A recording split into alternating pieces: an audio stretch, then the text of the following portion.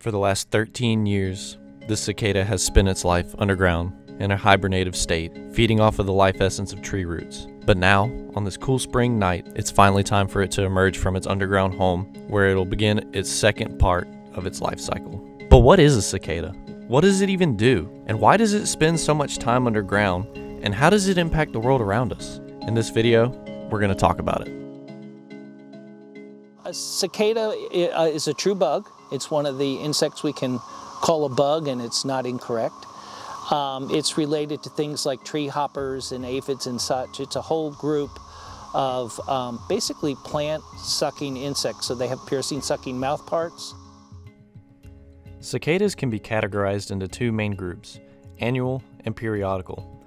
Where annual cicadas come out every year or every few years, periodical cicadas time their emergence to be much more distant, with some groups emerging as long as 17 years apart. These two groups can be composed of over 3,000 different species of cicada. When different species emerge together, they are classified as a brood.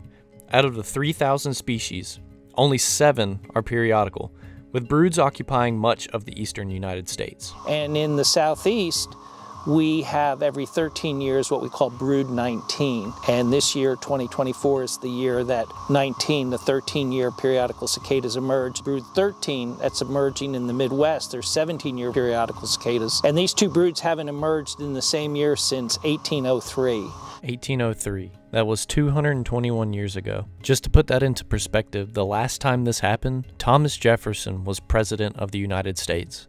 But what is the periodical cicada's life cycle? Why does it spend the majority of its life underground in a hibernative state? What is it doing? The males are calling here today, and they're calling the females. Only the males sing, and what they're doing is chorusing. It's a super stimulant, so the more males that are together, the louder the mating sound, the more females they'll attract. And then they'll mate. When the eggs are fertilized, the female will take what's called an ovipositor. It's like a sharp syringe needle. And she'll make a slit in the tips of branches of trees. She'll deposit batches of eggs, and the eggs then will develop.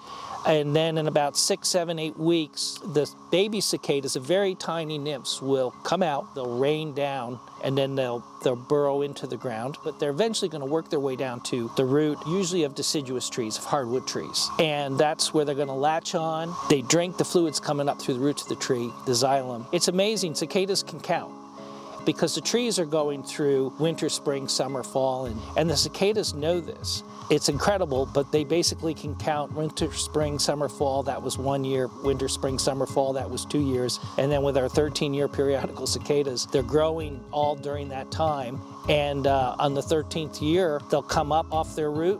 Out they come as a inch and a half final instar nymph. They'll crawl up on surfaces, usually vertical surfaces like the trunk of a tree. And then they shed their final immature skin and go through a molting process where they become an adult. It takes about 4 or 5 days for them to go through the molting process, harden up, go to the top of the trees. Males start singing, females come in to mate, and the whole process repeats itself. Scientists believe that periodical cicadas spend such a long time underground as a way to avoid predators.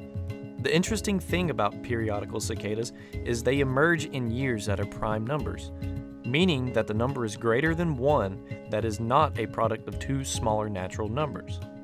But why is this important? It is speculated that because cicadas emerge in prime numbers, it is to outlive their predatory competition. For example, most reptiles, birds, and mammals normally have short lifespans. Most mammals, such as rodents, foxes, dogs, etc., only live 3 to 5 years, give or take. This is critical to cicada emergence, because cicada broods can outlive the majority of their predators, not allowing them to adapt their lives to the cicada emergence. Cicadas seem to have spent so much time adapting for periodicity that they didn't develop many defense mechanisms from predators. So, they overwhelmed the system with sheer numbers. But why such large amounts? Well, since there is such an overwhelming amount of cicadas coming out at one time, predators can eat their fill and still leave plenty of cicadas left to continue the population. So with cicadas, it's pretty much a numbers game. I'm gonna count how many years until I emerge, and when I do, there's going to be so many of us that there's no way that our population can become extinct. So, what is the purpose of a cicada? Well, cicadas are a boom in a natural food source on emergence years. They feed all kinds of animals, and studies have shown that on emergence years, many predators are at their lowest population amounts. After emergence years, there is a spontaneous growth in reproduction and population of many animals.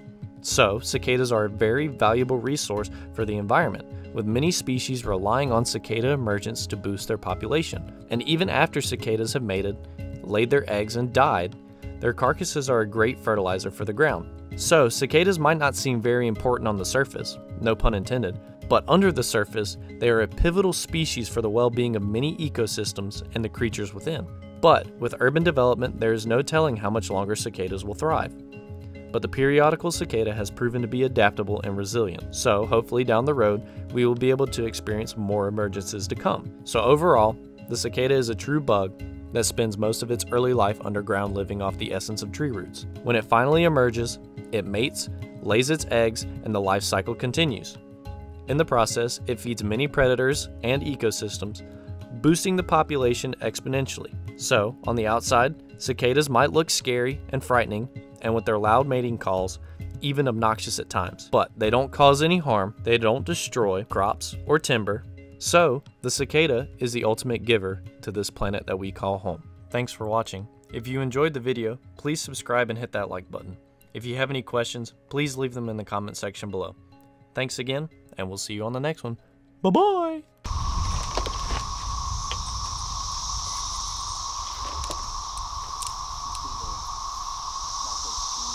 What's that sound?